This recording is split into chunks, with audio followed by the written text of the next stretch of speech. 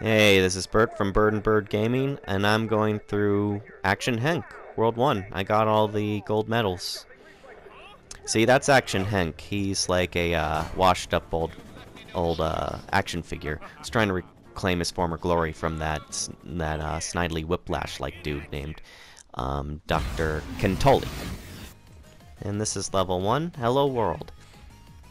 So, Action Henk is a little challenging, but it has very basic controls. You can slide, you can jump, and you're always running.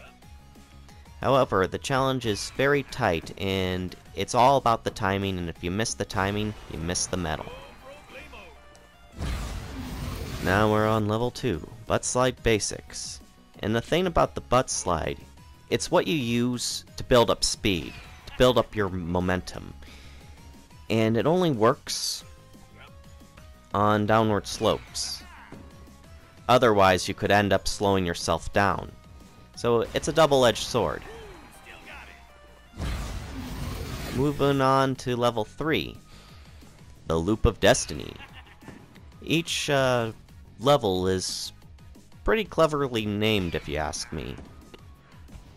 I really dig the level design in this, and it really pushes you to your limits. Nope, that's that loop right there. Yeah, you just butt slide on that whole thing and you go really fast. And now we're on level 1-4, back to back. And here we're going through a pretty zany area. You jump right there so to make sure you don't lose any speed. Because the thing about this game is you want to go as fast as possible. You want to reach maximum speed. Because it's all about beating the clock.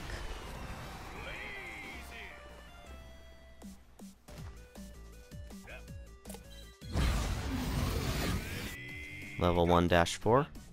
Ah, hot lava, hot floor.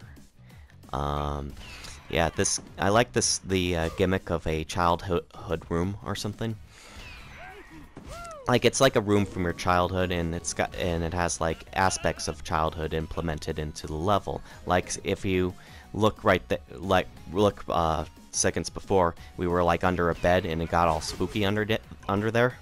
It's like the rumors about a monster being underneath your bed or something like that.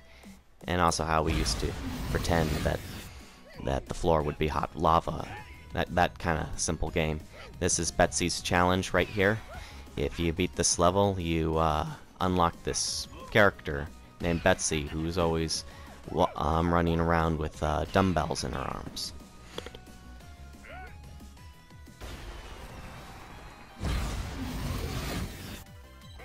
And this is the challenge that you have to beat in order to get Henk's swan costume.